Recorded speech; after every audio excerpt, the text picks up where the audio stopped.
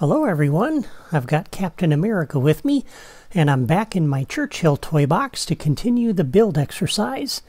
My goal today is to create the exterior of the ship. I need to build a hull around the interior and add the upper deck up on top. So before we get started with that, we're going to need to move these shipping containers out of the way. Don't need that one, we'll need this one. And I've also placed the crane out here. And I'll show you where that can be found a little bit later. Alright, to begin adding the upper deck, and to make this look exactly as I have it, it's best to begin with a terrain cube. And we're going to place this right out here off the end of this tower block, just like this. Alright, that's going to be a temporary block that's just going to help us place the blocks that we need. Let's see, this is the one we want. So for this, we're going to put this right up on the top corner of that block, just like you see it there. Then we're going to place another one this way. And another one off this way. And we're adding both the ceiling for the interior and the upper deck at the same time. And this is styled using Star-Lord's Galaxy, that terrain customization power disc. We're going to place this one here like that. And then this one in here like that. All right.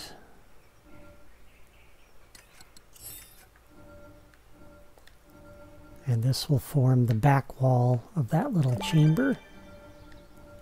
And then while we're right here and it's easy to access this, let's go ahead and put the ladder in. That's under platforming toys, and oh man, it reset that drawer on me. I had it selected so I didn't have to scroll. Sorry about that. I should have dropped this out ahead of time like I did with the other toys. We're going to place two here on top of each other like that. And that's how we're going to get down into the ship interior. Alright. And then picking up this block and putting it back down gets us back to this part of the terrain drawer. We're going to grab the next size larger, and this is going to sit over here just like that.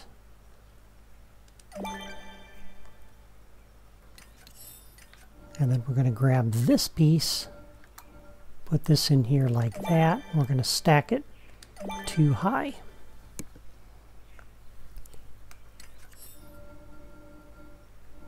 And then we can use this piece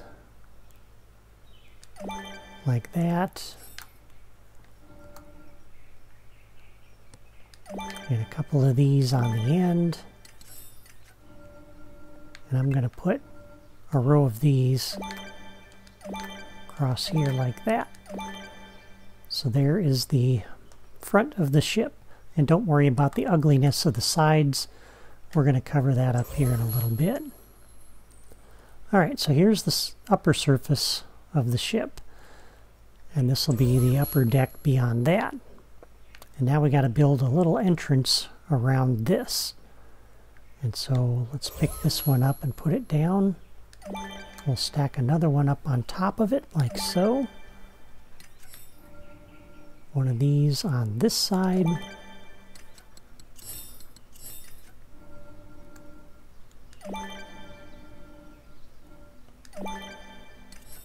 And then we're going to need this on the front to plug a gap that we would otherwise have.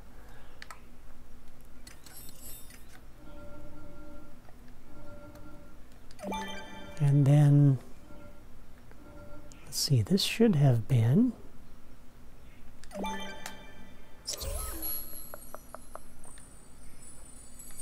right. Sorry about that, I'm missing two pieces. This one's going to sit in here like this. We're going to put another one, actually take that one back out. I'll just slide this one over.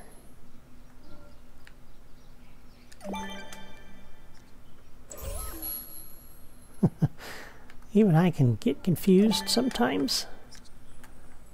This is such a complicated build. Alright, so there is our entrance down into the interior from up above. And so those are all the terrain blocks that we need. But obviously it looks pretty ugly on the sides, and so we're going to need to begin covering this surface. And to do that, we're going to use blocks out of the blocks drawer. So if we come up to the blocks drawer and we go to the left, I should have had one of these selected as well. We have this large block wall. I'm going to put this right up against those blocks like that. And for the style on this, we're going to use steel. So if we scroll over to the right a little ways, here we go, steel. I'm going to set that to be my theme.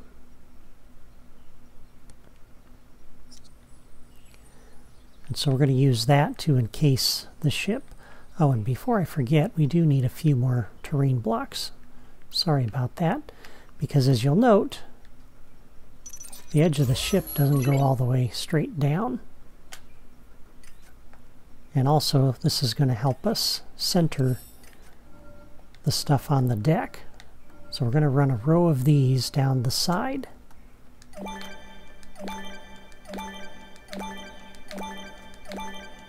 And then past this really huge terrain block like that, and then two more.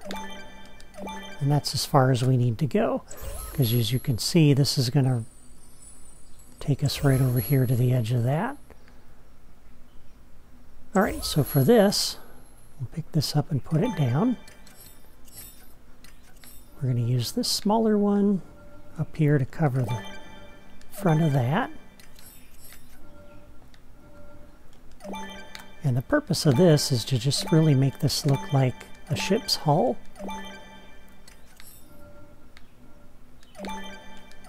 So there we have that.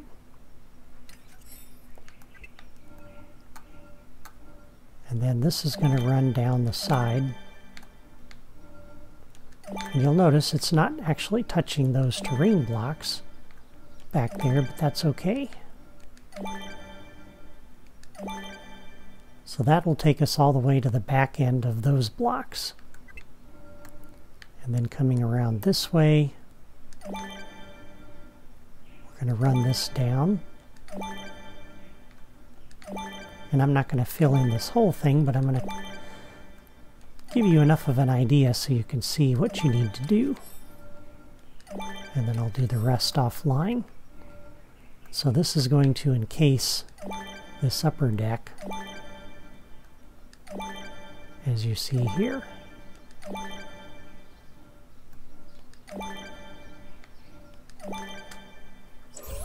And we'll probably have a gap on the other side if we don't fill it.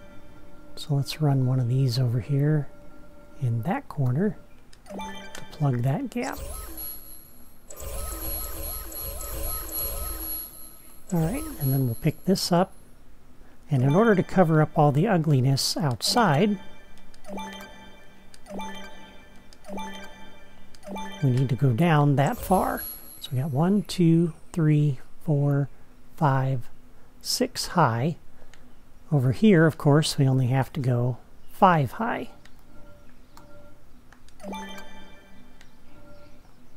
Oops.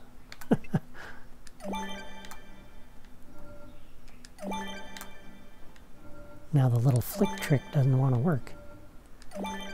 Sometimes that works, sometimes it doesn't.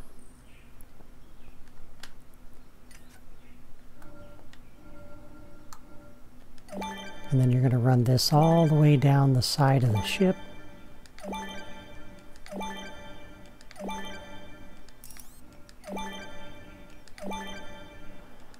And this steel surface is going to make it look a little bit more like a freighter than what the current texture there looks like. And of course you're going to run this around the end and go down the sides just like before. And you're going to take this all the way down as well. And you'll notice it doesn't go all the way over to the terrain, and that's fine. This actually is going to give us a nice little area where we can hide creativitoys. So that's going to be a good thing. And I would have loved to have made the outside of the ship more curved so that it looks more natural, but that would have taken up a lot of memory, and I'm not sure it would have looked real smooth anyway. I mean, I could have probably built a path that was curved the way I want and attached all these blocks to the path and curved them around there. But again, that's a lot of work, and I'm not sure it would have worked really well for the top part of the deck anyway, since I didn't have any curved pieces to put on top of that. So it is what it is. And besides, unless the player takes off and flies around, they're not really going to see the outside of the ship anyway. We just want to do this to kind of cover up the ugliness of the terrain blocks there. And so yeah, just enclosing the interior. And then the other thing we're going to have to do is put the railing on.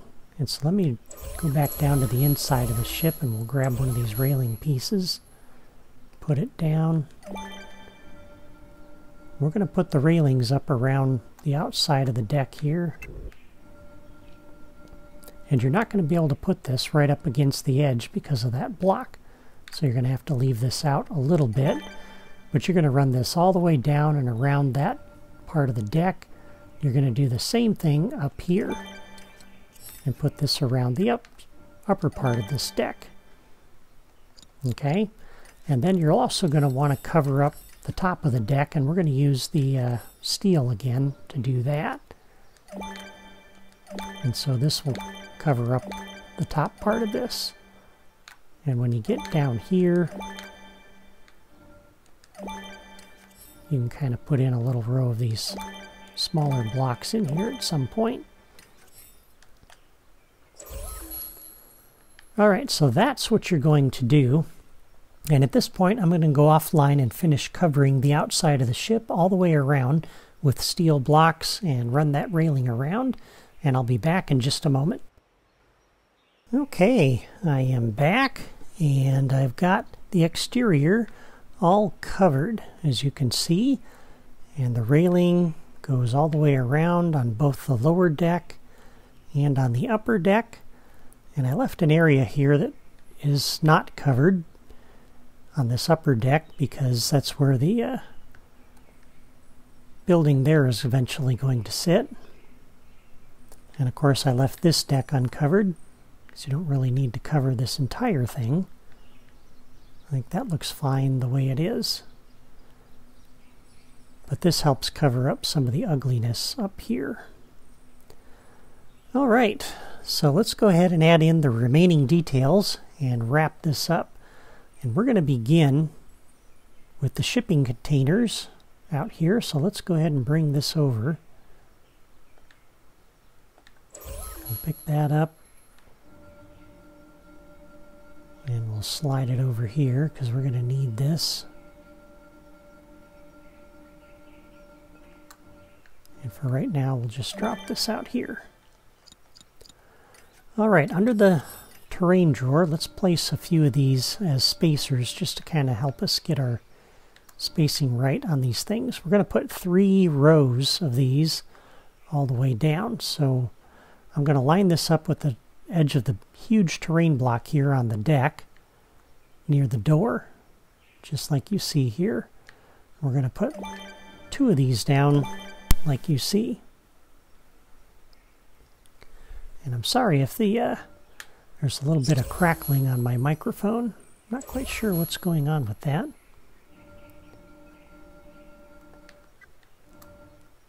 Connection seems to be a little weird.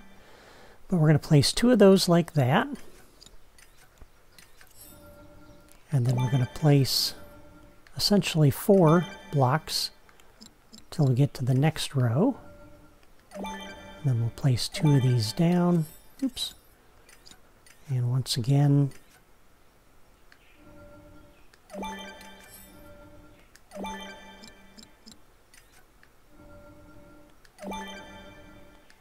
like that. And if you do this right, then you should have 2 more blocks sitting here.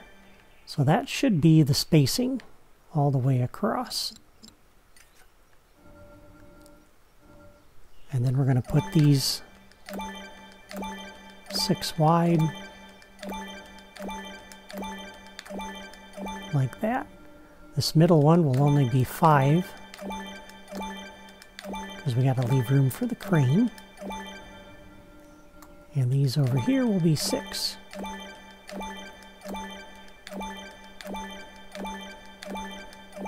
Like that. At this point, you can take the spacers back out. So there's our first set of shipping containers. And I could just run those all the way down, but I thought it'd be a little more interesting to be able to have some gaps in here. All right. So for the next row, we're going to put a block in here like this.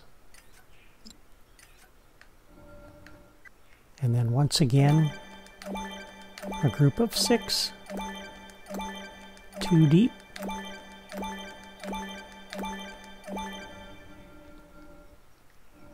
And then this is going to slide over here and line up with that down there. And again, this is only going to be 5. So like that.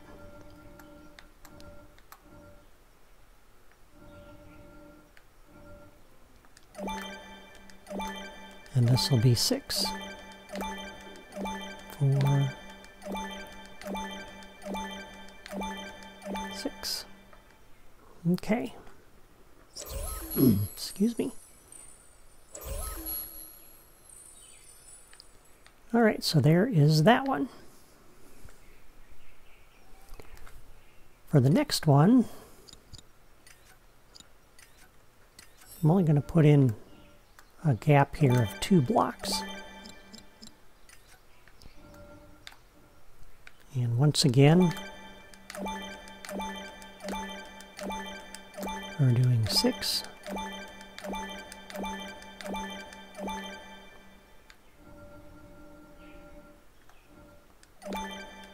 And this should be just 5. And 5.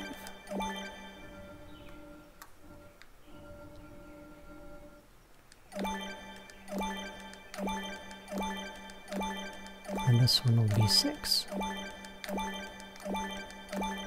So again, we're leaving room for that second crate.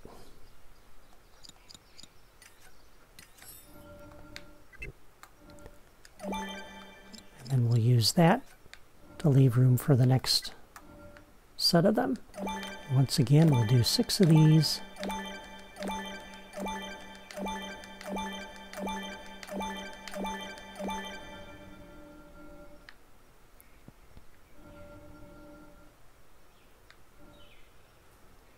And we're just going to do 5 here.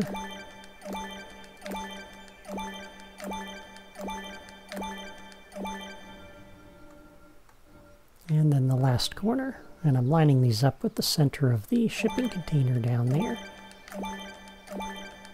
And this one should be 6 containers long. And there we go. So there's all the shipping containers. So then we can take the rest of our spacer blocks out. And we're good to go. That adds a lot of visual interest to the top of the freighter and makes it look like a shipping freighter. All right, for the cranes, there's actually 2 different ones we're going to use. This one, as I pick this up, you'll see it's the San Francisco trolley crane from Building Sets Group 2. We're going to center this in this little area about like that, and about like that. We'll put another one up here. And again, that adds some visual interest. And also, if you place some enemies up on top of this, it could add for some verticalness to this level, which is very helpful. And then let's go ahead and bring this down where we need it. So I'm going to pick that up. We'll bring this down to the deck. Just kind of center this out here on top of the deck. And let me make sure I got this where I want it to be. Gotta find that screen grab. Alright, so this, I'll put that about, trying to center it on there a little bit. It's not really liking that, but go ahead and place it right about there. And that is the upper tower, which looks a lot more interesting than something I could have just built out of blocks. So I like that. And then in Building Sets Group 2, we have a second kind of crane, this jib crane. So we're going to place this over here next to the tower. Again, this is just for some additional detail up here. So that is helpful. And the last thing we need is the door. And this is from the Gameplay Toys drawer. It's the automatic double door.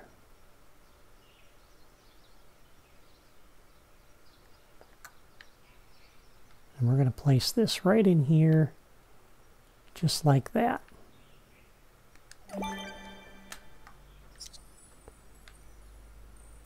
And then our starting pad, which we left way down here in the bottom deck a long time ago, I think. Where did I leave that deck, that starting pad? Oh, there it is.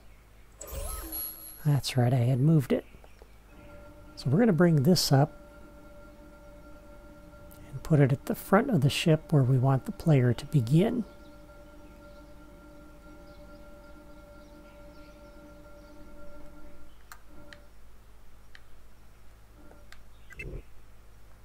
We're going to orient it in that direction, just like that.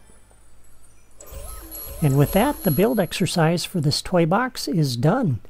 Next time, we'll start implementing the logic for this toy box, beginning with the sky change that needs to occur when you enter and leave the interior.